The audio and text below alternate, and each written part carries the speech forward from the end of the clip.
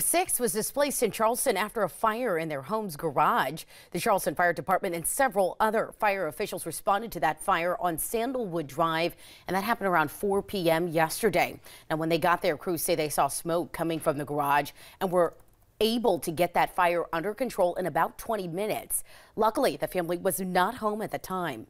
Right now, investigators do believe batteries left charging for a remote-controlled car could have been the cause.